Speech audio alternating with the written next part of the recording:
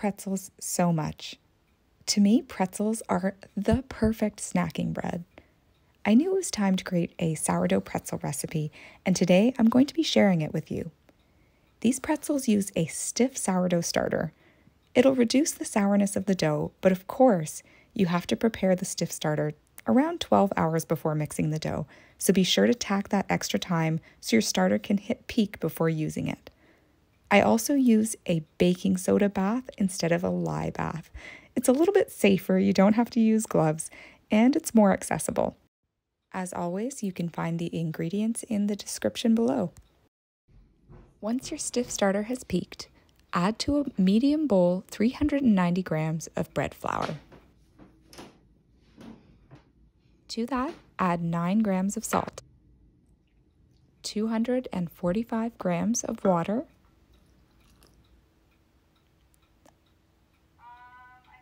all of the stiff starter,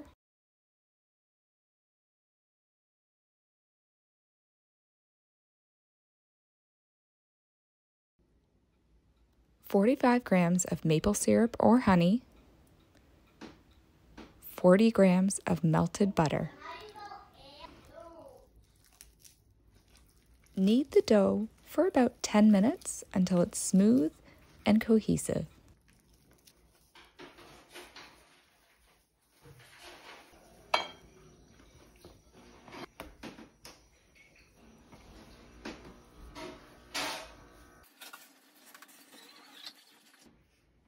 Dust with flour as needed so it doesn't stick to the bench.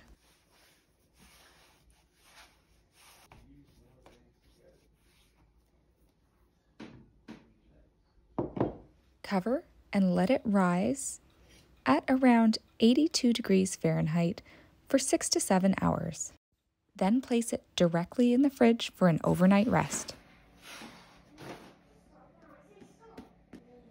The next morning, take it out of the fridge, play with the bubbly dough a little bit,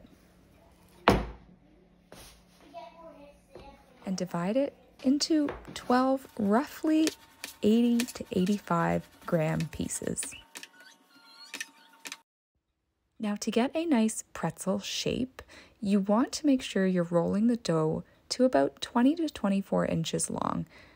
That does mean that you're going to have to rest the dough in between rolling, so that way it's a little bit easier to roll out. I did an initial roll, and then I set it aside and let it rest for about 30 minutes, after which I rolled it again to about 20 to 24 inches.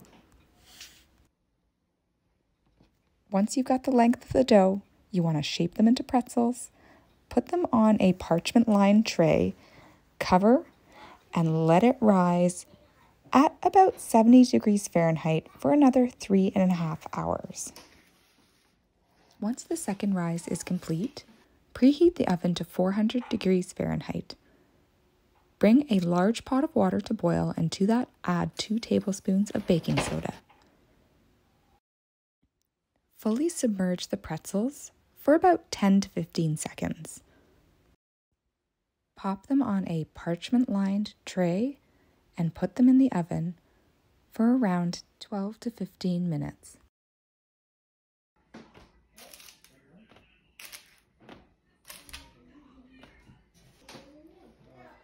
Brush the pretzels with melted butter while they're still warm and sprinkle with a topping of your choice. For this batch, I did sesame seeds. They were really good, but I also did a second batch with cinnamon sugar, and they were amazing.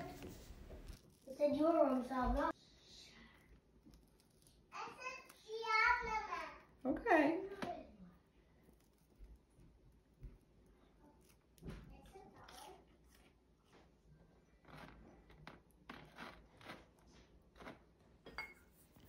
I absolutely love this pretzel recipe. Let me know in the comments if you try it. That's all for now, and happy baking!